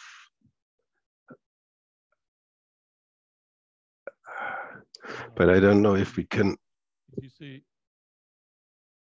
Can you see the slides? I can see the slides, yeah. So maybe I can give some. You're coming in. Your audio is perfect. So here you can see a data entry form used for submission and curation. In this case, for the entry of a new name, or more correct, the validation of a name, as validation is selected as a kind of novelty. The editing tool is based on the web framework Vaadin. I think the third component of FICO-Bank is the search index. It can be used to search in online repositories for existing names that are similar to the one to be registered. This is an important help to avoid the creation of duplicates. It may include further repositories in the future. Some statistics on the existing data in the system from July this year. Altogether, there are more than 4,000 registration entries, most of them handling novelties. A major part of these novelties is in preparation, ready for publication, or published. Some are under curation, and only 33 were finally rejected. 130 registrations only include type designations. The next steps we expect to happen are the application for recognition as a repository, which we envisage still for this year. If this can be done, we expect a decision in 2023 by the committee. A positive decision is needed for a proposal to make registration of algae nomenclature acts mandatory, which might be decided on the Botanical Congress in Madrid in 2024. First, we also work on further optimization, including better workflow support for workflow between publishers and other repositories and FICO-Bank. We also handle the open issue of synchronizing author abbreviations, especially for new authors, an issue which is not yet regulated. Thank you for listening.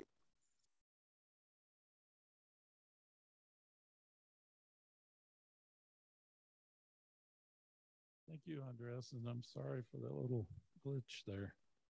So, any questions for Andres regarding the FICO Bank? And of course, the popular topic of registration.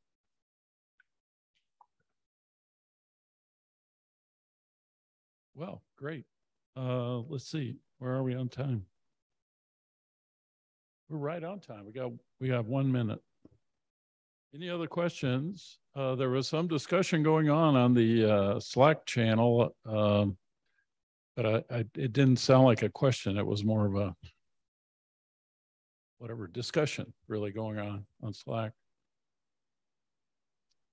All right. Well, yes, Richard. Richard Pyle. Thanks, Chuck. First of all, I'm deeply sorry for forgetting to put FICO Bank on the slide. I will make sure I correct that for all presentations going forward. But actually, that calls to attention something I wanted to bring up and suggest is that those of us who develop and create and manage and maintain and invent online registrations for nomenclature probably ought to be talking to each other a little more than we have been. So just to share ideas, lessons learned, directions that we're thinking about. So I'm just going to loosely propose that maybe we kind of share our email addresses with each other maybe and have a little group that we can, just exchange ideas with each other so we can learn each other's lessons. That's all. Yeah, you can create another consortium. Consortium of registrants, whatever. Nomenclatural registrants. What was that?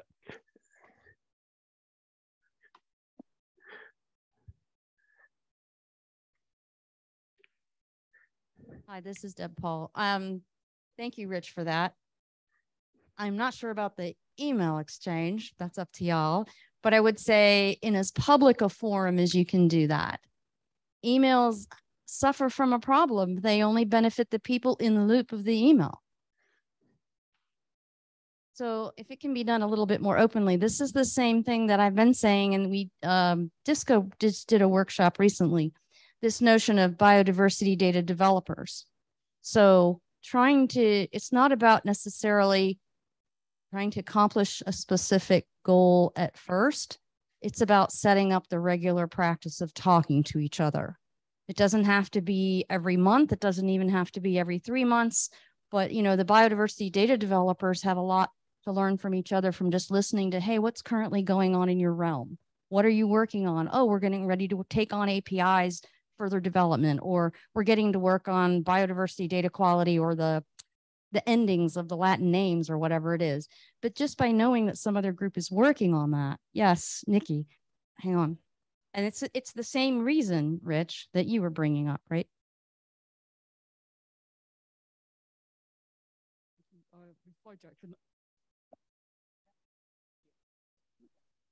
I'm afraid we kind of hijacked the main session with the ending on the technical topic. But I just wanted to answer what Deb said about getting developers to talk better to each other. In the UK, we've got a research software engineers group, and they've got applications for a mentoring scheme open at the moment. So if anyone's interested in either being a mentor or mentoring, and this is developmental mentoring, not technical, but the way that the RSE career path has developed has been a really healthy one. You can put them on grants now. There's a forward path for people without having to publish a ton of papers and get a doctorate and all those kind of things. So I'll put some details on the Slack if anyone's interested in that. Please do. If either people here or pass it on to your colleagues. Okay, well, we're about to wrap up our session on linking the world's plants. Thank you, everyone who came to listen, and hopefully it was informative and useful for everyone. We certainly have great hopes for the future of data for plants as well as all the other organisms of the world, which is why we're all here. And I was thinking, one interesting graph would be to graph out how many TDWG standards and working groups there were starting from 1985 and carrying up until 2022. That number has grown a lot. I can see that from this meeting, that we have so much activity in so many different directions and areas of natural science. It's really quite an accomplishment for this organization. Thank you very much.